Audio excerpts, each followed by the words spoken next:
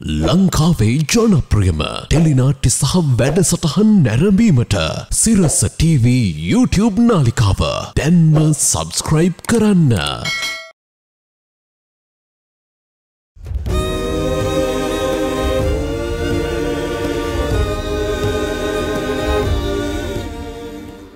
ඇලියන මාත්‍යා.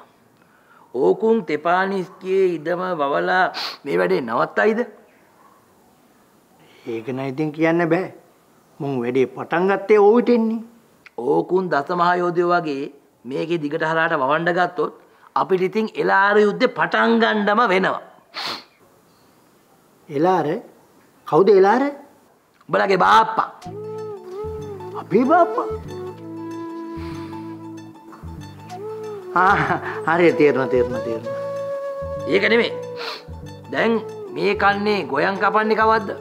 දැන්ටමත් ගොයන් කපනවා සම්සන් මාත්‍යා. ඔයලා බලනවා අපෙන් ණය ගත්තුන් ගොයන් කපන දවස. එදාට ගිහිල්ලා වී ටික එකතු කරගෙන එන්න ඕනේ. ඕගොල්ලෝ ඔහොමයි කරන්න ඕනේ. දැන් ඒකට මම දෙයන්න ඕන. තාමුසෙට බැරි නම් වෙන කවු හරි දාලා ලියන මාත්‍යා වැඩේ කරන්න ඕනේ නෝ. හරි අපි මොකක් හරි කරමුකෝ. තල්ලි වලින් බැරි නම් ඊ වලින් හරි අපේ වාඩුව ගන්න ඕනේ ලියන මහත්තයා. ඔය ගෙනල්ලා ගොයන් ටික කවුන්ටර දැම්මට පස්සේ අපේ පංගු අරන් ආවනම් ඉවරයි නෝ. ඒ වැඩේ නම් කැතයිනේ. දැන් මට ලස්සන වැඩ කරන්න කියලාද කියන්නේ? ලස්සන වැඩ? තේරුන්නේ සම්සන් මහත්තයා. තාමුසෙට තේරුණා නැත්නම් මට කමක් නෑ. මං කියන වැඩේ කරනවාකෝ. හරි. තේරුණා සම්සන්. කීරලා මැනලා ඕල්වි වලට අයින් කරලා ඉතුරු ටික අරන් එනවා. හරිද? ඕන තව කුළු 7-8 දෙනෙක් දාගෙන යනවා. කුකුලවත් එක්ක යන්නද? කුකුල බැරනම් කුකුල හරි කමන්නේ නැහැ දායියා. මේ අද පියසේන මාමලාගේ විතරද ගොයන් කපන්නේ? ඒ ආයම කපනවා. හෙට ඒරත් මාමලා. ඒකට නම් අනිවාර්යෙන් සපෝට් එකක් දෙන්න යන්න ඕනේ පුතෝ. ඔව් බං. සුමින්දියත් එන්න කියලා කිව්වා. මේ කෝබන් අපේ උන් ටිකද? නිගාරය නම් එනවා කියලා කිව්වා. තාරකය නම් ඔය කොයිද යන කතාවක් කිව්වා. මේ නිකාරය රට යන එක නෑනේ. නැති වෙයි නේ බං. නිගාරයටත් ඒ වගා වැඩේ අල්ලලා ගිහිල්ලා නේද? ඒක නෙමෙයි. පබා මොකෝ කියන්නේ කි? උස්මගේ හිනාව. පිස්සුද බං? මේ තෝ ඒකිට කැමති නම් කියලා දාහන් කෙලින්ම. අනේ ඒකිට තේරෙලා නැත්තේ මන් දැන් සීන් එක.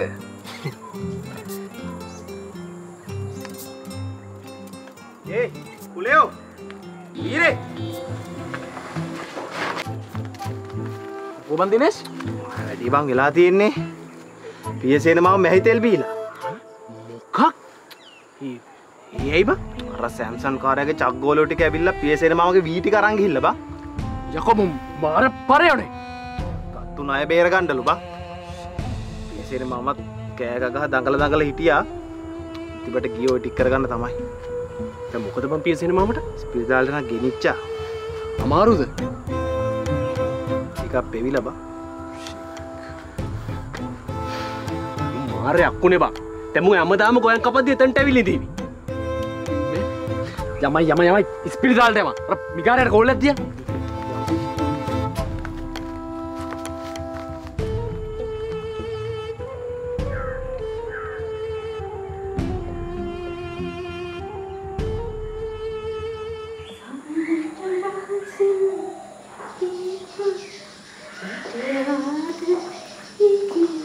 ඔබ ඇස්පිය නොහෙලා බැලුවා ඔබ ඇස්පිය නොහෙලා බැලුවා ඔබ ඇස්පිය නොහෙලා බැලුවා මගේ දැස් දිහා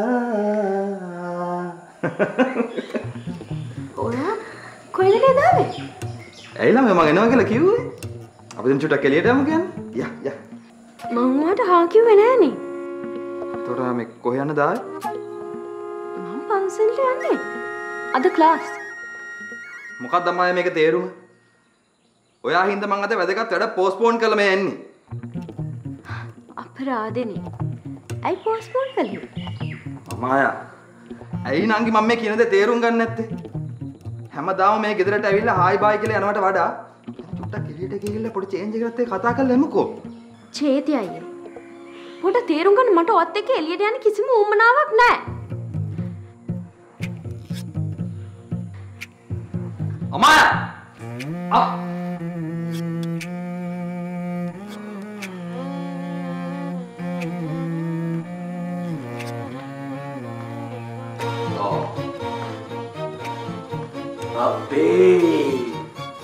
ඔන්න ඔයලාට තමයි පුතා හිතෙන්නේ මුන්ට ලයිසන් අරන් දුන්නේ මෝඩකමට කියලා. අමායනේ ගියේ පිටකන. පුතා කොල්ල දාවේ? sorry. දැන් ටිකක් වෙලා අංක මම යන්න කියලා හදනවා. මොකෝ මේ? කොහෙද යන්නේ? මං ආවේ අමායව හම්බ වෙන්න. හැබැයි තියා ගියානේ. කොහෙද ඔය දැන් ඔය ගියේ? පන්සලේ ක්ලාස් එකට කියලා කිව්වා. ඒක ඉතින් ඔය මේ සතියකට දවස් දෙකක් දාගන්න වැඩක් නෝ. ගම් වල ඉන්නේ හිඟන ඇත්තනෝ. උන්ට ඉතින් නිකන් උගන්වනවා කොහම ඊට වඩා දෙයක් නැහැ. අංකල් මට චුට්ටක් කියන්න ඇත්තට මම මෙහි අනේන එක තේරුම මොකද්ද කියලා? ඇයි පුතා?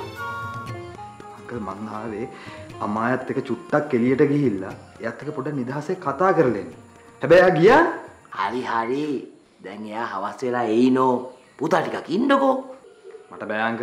මටත් වැඩ තියෙනවනේ. පුතාට ඉතින් තරහා ගිහිල්ලා නෝ. මට ඇත්තටම කියන්න මොකද්ද මේකේ තේරුම කියලා? මොකද්ද මේකේ තේරුම? මම මෙහි යන්නේ නැහැ කිසිම තේරුමක් නැති වැඩක් අංක. එහෙම හිතන්න එපා චේති, එහෙම හිතන්න එපා. තේරුමක් නැති දේවල් මේ ලෝකේ නෑ. අපි තේරුමක් හදා ගන්න ඕනේ නෝ. මේ අපි මෙහෙම කරමු. අපි මොන හරි කාලා බීලා දෙන්නත් එක්ක හොඳ බොක්සින් මැච් එකක් බලමු. මට බෑ අංක. මට කිසිම මූඩ් එකක් නැහැ. කිසිම මූඩ් එකක් නැහැ. මම යනවා යන්න. චේති පුතා. මේ කියන දේ අහන්න. පුතා. අයියෝ.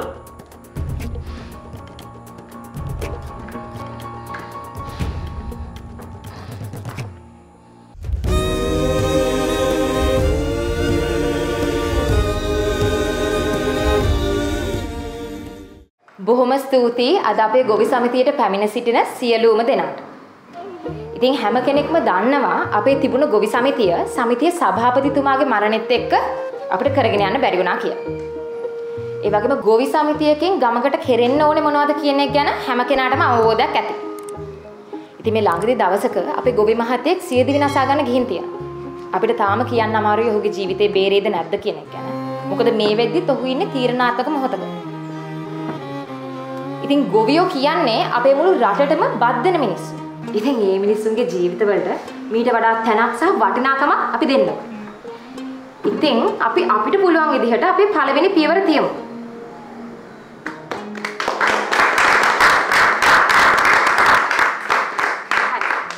හොඳයි. මුලින්ම අපි අපේ ගොවි සමිතියේ සභාපති කෙනෙක් පත් කරගන්න ඕනේ. සභාවෙන් අවසරයි. මේ ගොවි සමිතියේ සභාපති වශයෙන් විජේසිරි මහත්තයා සුසුවේ මම යෝජනා.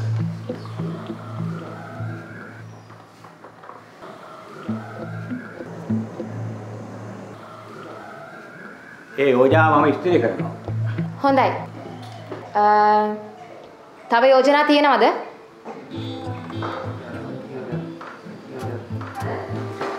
සභාවෙන් අවසරයි. මම හිතනවා අපේ ගොවි සමිතියේ සභාපති හැටියට තරුණ කෙනෙක් පත් වුණොත් හොඳයි කියලා. මම මිගාර මහත්මයාව යෝජනා කරනවා.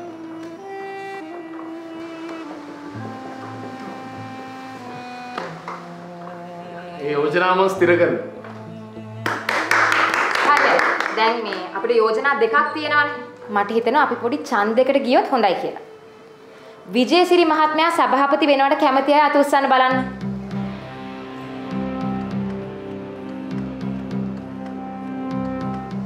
යකෝ අත උස්සපල්ලා. වැඩක් කරන්න පුළුවන් මිනිහ කොහොමද සභාපති කරන්නේ? උඹලක ඇවිදින්න නැති කොල්ලන්ට ඡන්ද දීලා තිබෙන්නේ මොකක්ද? හොඳයි. අත්පල්ලයට දාන්න. මිගාර මහත්තයා සභාපති වෙනවට කැමති අය අත උස්සන්න බලන්න.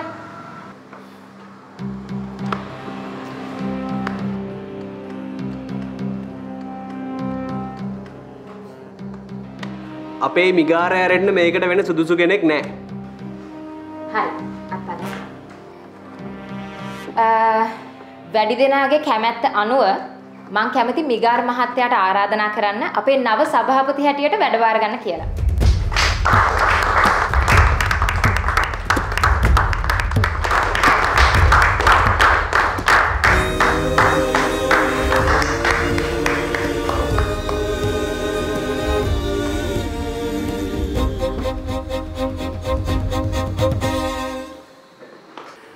හරි. මම මුලින්ම මෙතන ඉන්න හැමෝටම ස්තුතිවන්ත වෙනවා. මම හිතනවා අපි ආයිත් පටන් ගත්ත මේ ගොවි සමිතියෙන් අපේ ගමේ ලොකු වෙනසක් ඇති කරන්න පුළුවන් වෙයි කියලා. ඉතින් මම ඕගලන්ට ආරාධනා කරනවා ඒ වෙනසට එකතු වෙන්න කියලා. ඔව්. අපිට පුළුවන් මේ වෙනස ඇති කරන්න.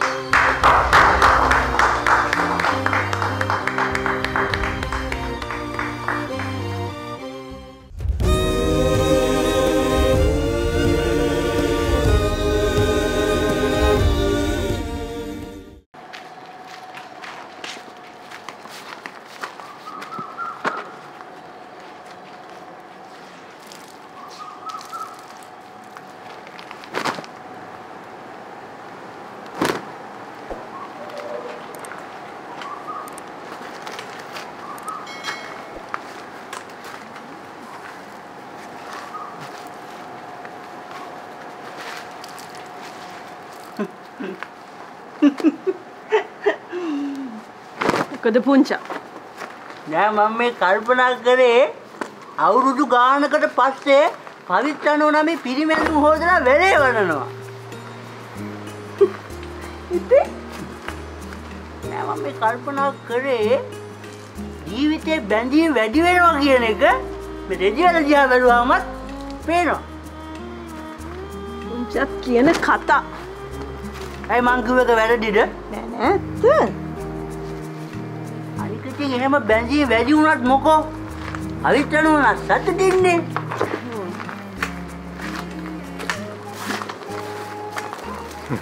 මොනවද පුංචා කියන්නේ? පුංචාගේ නම පුංචා වුණාට කියන කතා හිතන දේවල් හරි ලොකුයි. පවිත්‍රණෝ නමට විහිළු කරනවා. මම යනවා ගෙදර. මේ? මං ගිහලා දරපාර ලයිට් වලට හොඳයි. මං ඇත්තට කිව්වේ. නෑ නෑ ඕන්න නෑ. විහිළුවට නෙමෙයි. හරි හරි බලමුකෝ. මොකද පුංචා කියන්නේ?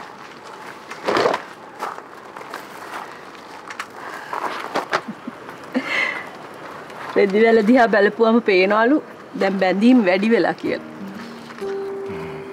ඇත්තනේ ඉතින්. දැන් ඇයි ඔයා මගේ හඳුන් හේතුයි? මට පුළුවන් නේ. ඔයා දැන් මගේ මහත්තයානේ. ඔයාගේ ඇඳින් මං හොදන්න නැතුව වෙන කවුරු හොදන්නද? ඒ වුණාට මට දුකයි. ඔයා මහන්සියි. එහෙම දෙයක් නැහැ. පවි. මේ හෙට දිහාට මං වත්ත පැත්තෙන් හිතාගෙන ඉන්නේ. යන්න මත්තෙන් ගිහින්. යන් දුව ඉස්කෝලේ දාලා එහෙම යන්න. අපි ගියක් හදාගන්න තෝරන්නේ අපිටම කියලා. ගියා? මම පිට කෙනෙක් නේ. මෙතන එහෙම හැමදාම වැටලින් එක මගේ පිරිමිකමටත් හරි මදි නේද?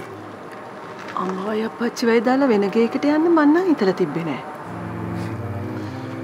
අපිට ඕනනම් ගිහිල්ලා මගේ ඉඩමේ නතර වෙන්න පුළුවන්. මොකද දැනටමත් එතන පොඩි ගේ කෑල්ලක් තියෙනවා. එහෙම නැත්නම් ඉතින් අලුත් ගයක් හදාගන්නත් පුළුවන්. බලමුකෝ. මාමලත් එක්ක කතා කරලා මට කියන්න.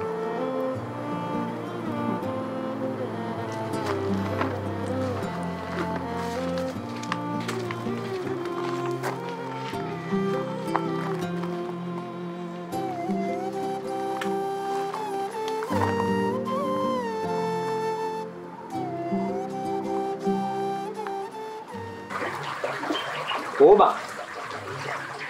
Depan itin po. Yang ini.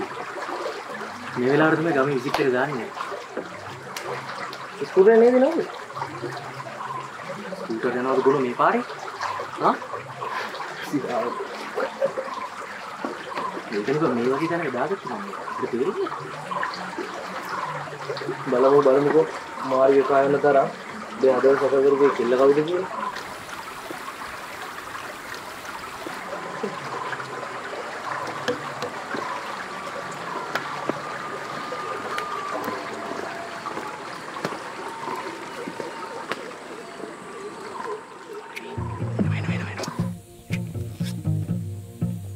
ඒකද?